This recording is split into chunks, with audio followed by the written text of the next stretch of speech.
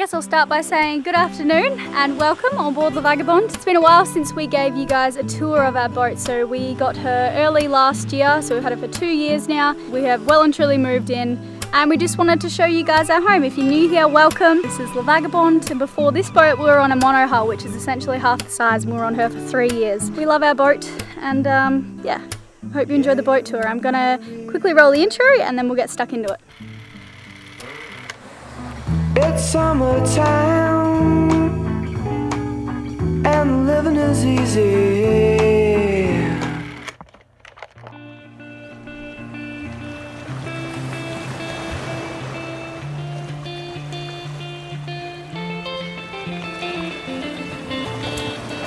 The boat is a big mess right now, so we really have to clean up before we give you guys the tour. Oh, he's already at it. Thank you.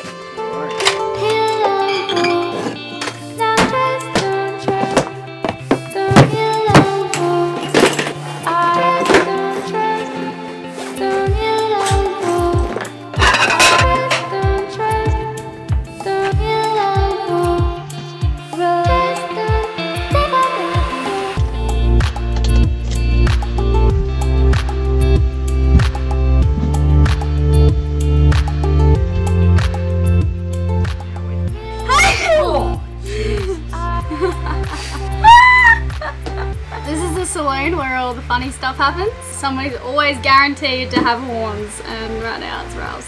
What I want to know, Elayna's organising this video. We're doing a boat tour, but it's like we've had it for a year. Since March last year.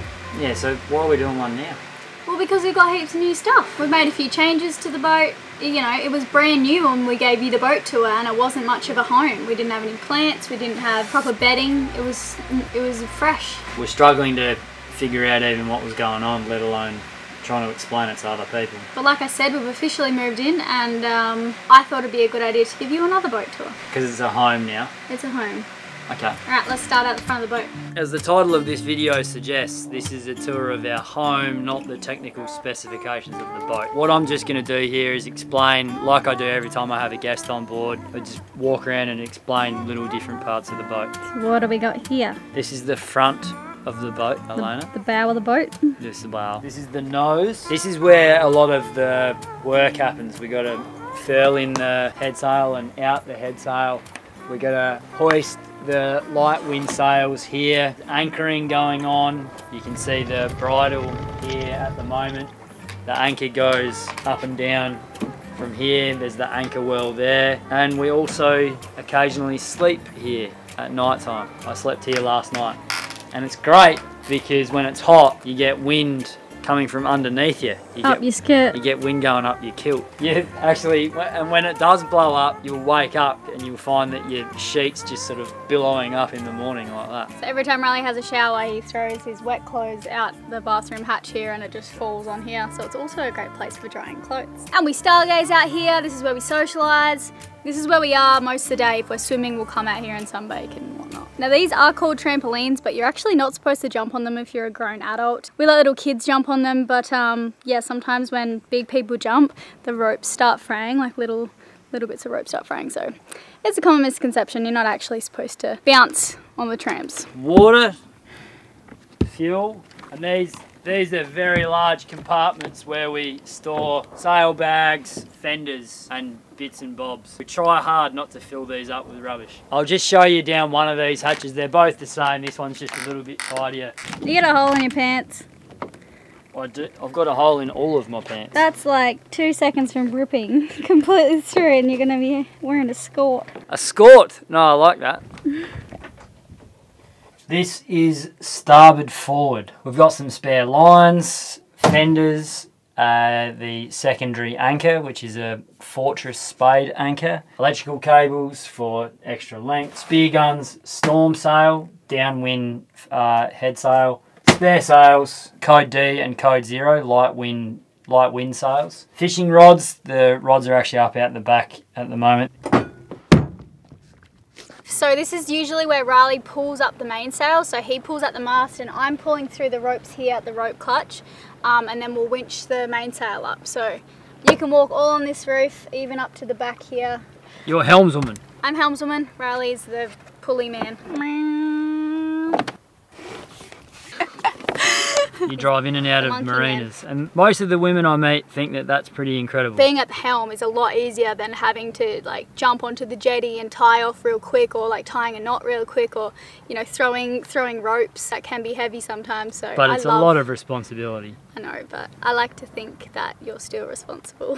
Even though I'm driving so confidently, I'm like, oh, if something happens, it's Riley's fault. It's a false sense of security. It makes me a better driver. This is the cockpit area. We don't hang out here as much as we do up the front. I don't know why. It's hot. It's hotter. It's a lot hotter. We're always on anchor, and we've always got the wind blowing from the front, so that's the best spot. And then generally speaking, in the places that we've been, like the Caribbean and the Bahamas, the wind is blowing from east to west, so the sun sets behind you and you've got the wind in front of you in the afternoon. So that's a good spot to hang out. It's not true today. So there's some tools under here, tools and cleaning products. That's fishing and safety equipment, freediving gear and spearfishing stuff. And this is our car. We go places in this thing. This is Cunningham II. We take this places where you shouldn't be taking a boat that small. Always with the radio. The engine starts first time, every single time. Touch wood. It's just been incredible. What horsepower motor do we have? 15 Honda, high field tender, insane. We've been like on the most ridiculous offshore missions going in search of the big fish. A couple of things that we forgot to mention are the solar panels over there, 560 watts. The water maker here. So we're drinking 99% reverse osmosis. Sometimes we can run this with the solar panels, particularly if we've got the hydro generator going, but there'll be more on that on a video called Renewable Energy. Renewable Energy. Coming out soon. And this is the port aft engine room. And it's similar on the other side. I like this because there's a lot of room back there to get to the water maker and to access all the stuff. I recently dropped all the oil and did the engine service, and it's pretty easy to access everything, so that's always handy. It's a pretty simple boat and it's a light boat, so we really don't want too much stuff on here. So yeah, anything we've had done, it's just to keep things neater. Everything kind of needs a spot. Less is definitely more on this boat, and we prefer it that way, but we'll see when the baby comes. There's probably going to be toys and all sorts everywhere. Riley's going to have a heart attack. Swim deck, fair bit of space here to sunbake. So there's a whole bunch of lures. The safety stuff is further down in there. I'd find that the safety equipment you can stash away a bit because you don't need it every day. When you do need it, you're going to be happy to pull all this stuff out to get to it. So the everyday stuff is here. Lures. Lures, crimps, mono. But I find that we've been getting so many fish with the spear lately that they've just been for longer crossings, just sort of for fun. Our freezers have been full forever now. And it's fun. It's good to be selective when you're spearfishing. You get exactly what you want in the freezer. Very true. What do you mostly have on the rods? An Alfred. What's Alfred? Little blue one. Like a 4 or 5 inch skirt, like this.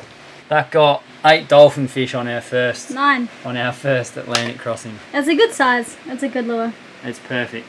And then if I want to have a play, I'll put on something bigger. I'll take off the small ones and put something big on, because it's annoying pulling fish in when you've got all the sails up. So you want to make it worth your while. So you put something big on. If something hits it, you know it's huge. Okay, let's have a bit of fun with it. This is my galley. This is where I spend a lot of time. I do most of the cooking and cleaning, and yes, I've got 2 fridges in here. I'll give you a bit of a tour. It's not very different from a normal kitchen. And how good and different is that it's not that different from a normal kitchen? Yeah, there's no temperature gauge on the oven, so I've always got to guess based upon the numbers. Actually, that's probably in the manual. It probably says what number is what degrees, but I haven't looked at that. I don't burn many things. As you can see, I baked a lovely loaf of bread, which was a total fluke.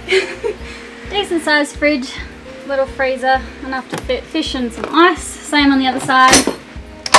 Cups are in here. Plates, bowls, containers and cleaning products down there. And pots and pans down there. And this is my pantry. Tends to get a bit messy. We also keep backup food under this couch. This is like mostly canned stuff. navigation station, Elayna. This is where all the big decisions are made. This is where boats are won and lost. With great power comes great responsibility, Elayna. And you are shining out of your mouth. I'm not surprised. This chair separates the men from the boys. No, this is where we do the navigating. This is most of our electronics terminate here, so these are the ones that we turn on when we go somewhere. So autopilot, hi-fi, VHF, electronics, which is your chart plotters and all that sort of stuff. So and turn that anchor light on while you're there.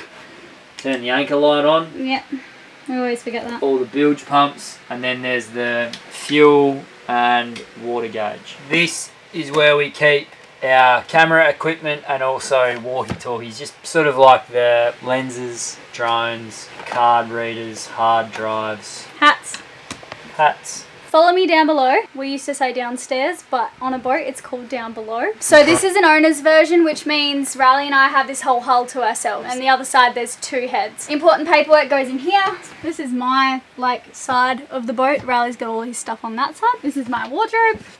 It's not very big, is it? It's not, and I'm really impressed with the amount of clothes that I have now. When I first met Riley, it was absolute mayhem. But you don't need that much. I find that I just wear the same things over and over. I have like 4 outfits that I rotate. I still don't even need all of this. Anyway, this is where we charge all of our electrical equipment, so that's out of the way. There's a lot of cords and stuff here. Yeah, if anyone wants to steal anything, this would be a good place, because you don't want to get all the camera equipment without the chargers and everything. Yeah, so if you're going to steal what's up there, definitely steal all the chargers. Make sure you hit both. And this is our bathroom. Put some stuff behind there. I've got a calendar up here, so when I'm sitting on the toilet I can see what videos need to be posted each week. It's the only way I'll remember. So this has been amazing. And here's the shower. It's a pretty decent sized bathroom. I'm very happy with it. The best thing by far is being able to sit on the toilet and look out at the ocean. How good's that, Alon? It's pretty dang good. Let me show you the bedroom. Ta-da! Oh, very good. This is bed, this is room. So it's a queen size bed. And Yasha drew us that picture. Yasha drew us that painting in the corner there. And this is Riley's wardrobe, which we recently cleaned up yesterday, so not much going on there really. We hang up our backpacks here in the summer, and then I guess in winter we have coats hanging up here and wet weather gear. And under the bed is where the wet weather gear is right now, and some suitcases. Come child. Where's the light switch? It's right there. So this is the port aft cabin. Under that bed, Riley also has some important tools that he can pull out real quick. Some books. So this is where the dagger boards are. So that's why that is coming out like that. And we recently had 2 males in here, so I haven't cleaned it yet. Excuse the mess. Actually, there's a few footprints, but it's not too bad. And this is the spare room. I'm a little bit embarrassed to show you this room right now. It's just where we plonk everything. This is actually going to be our baby's room. Yeah, anyway, nothing really to see here. This is our junk room at the moment, but essential, really essential. That back room is the guest room, and yeah, when we have more people at the moment, they have to sleep there, which I feel very sorry for them, but what can we do?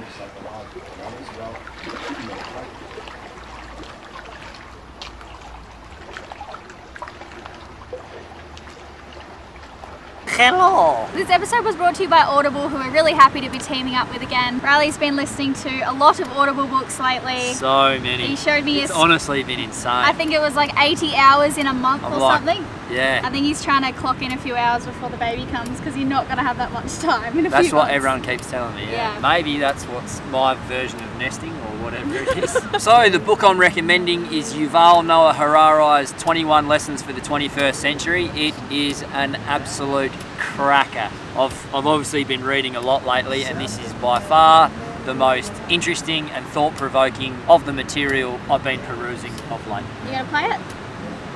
Yep, I can play that. So, the best advice I can give a 15-year-old stuck in an outdated school somewhere in Mexico, India, or Alabama is don't rely on the adults too much. Most of them mean well, but they just don't understand the world. In the past, it was a relatively safe bet to follow the adults because they knew the world quite well, and the world changed slowly. But the 21st century is going to be different.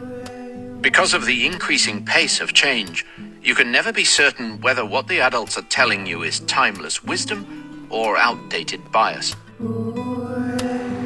So that's one small part of, obviously, of a much larger book that I found really interesting, because it got me thinking about Elayna and I are having a kid, and we're thinking about homeschooling and whether or not the information that I'm going to be able to give him as he's growing up is going to be relevant in the future. Yeah, quite as relevant as what I was learning when I was growing up. Yeah. Anyway, it got me really thinking. If anyone's got any thoughts or ideas about that, please let us know in the comment section. I'll be interested to hear what you say about that. So Audible have an unmatched selection of exclusive audio called Audible Originals, with storytellers from worlds as diverse as sci-fi, journalism and literature.